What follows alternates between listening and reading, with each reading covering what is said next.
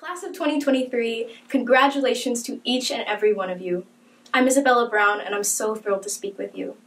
To write this speech, I started looking back on the beginning of my undergraduate experience, and what stuck out to me most was a thought I had over and over my freshman year, a thought I think most of you can relate to.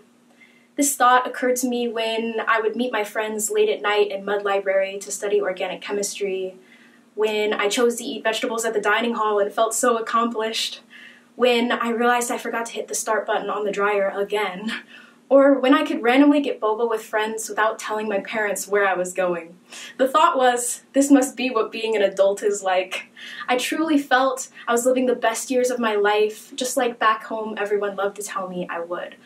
I was living and learning myself through my successes and failures without owing explanations to anyone. In the blistering winter wind, I would waddle down Sheridan Road in a ton of layers and a big coat zipped up to my eyes, but I felt totally free. Then, it was March 15th, 2020.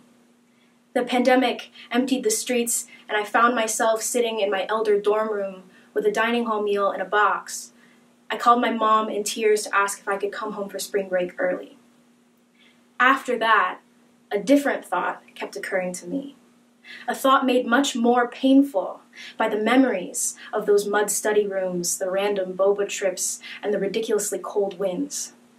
That thought was, is this some sick joke? I used to say that the hallmark of our class was a taste of the real world before the real world fell apart. Like the universe said, here's a little taste of freedom before everything you know is changed forever. Funny, right? But now, I know that our hallmark is so much more than that. Our 4-year story contains one of the scariest things to happen in recent history, but it begins and ends with beauty. See, we were able to come to Northwestern and learn how it lived and breathed. We joined clubs and helped run them, figured out how to succeed in classes, took part in the culture and traditions of the campus. Then yes, we were left with the pieces. And it was terrifying to see these remains scattered before us. For me, I was especially scared for the clubs that gave me such incredible and supportive friends. What if the marching band became unrecognizable compared to before? What if the mariachi shrank until it disappeared? But now we can look back and see that we transformed Northwestern. Brick by brick, we rebuilt this community.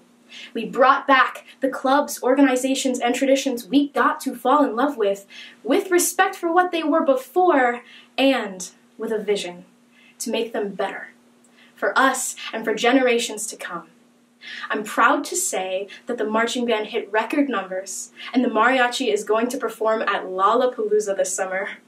And I mean, just look at how we showed the country how Wildcats fight for victory with our men's basketball team. Ours is not a story of destruction. Ours is a story of creation. And that makes us what we are, not just survivors, but visionaries. On behalf of the class of 2023, I want to deeply thank all of the faculty and staff who listened to us, lifted us up, and rebuilt Northwestern right alongside us, and the families of the graduates who raised us with the ability to fight the odds and create something so beautiful. I know personally how grateful I am to the faculty close to me who helped me succeed along the way, like Mr. Ferris, Professor Curdy, and Professor Wong, and to my family for letting me learn to be myself and endlessly supporting me when I faltered, especially my mother. Thank you all so much. And congratulations to each and every one of us for our incredible accomplishments when confronted with the so-called impossible. We were the face of Northwestern after the world changed forever, and we're leaving it better than we found it. That doesn't mean it stops here, though. I implore you to continue using your many talents, your endless passion and persistence to keep improving this community and the communities we join next. I know, if we can build this, we can build anything. Thank you, and go Cats!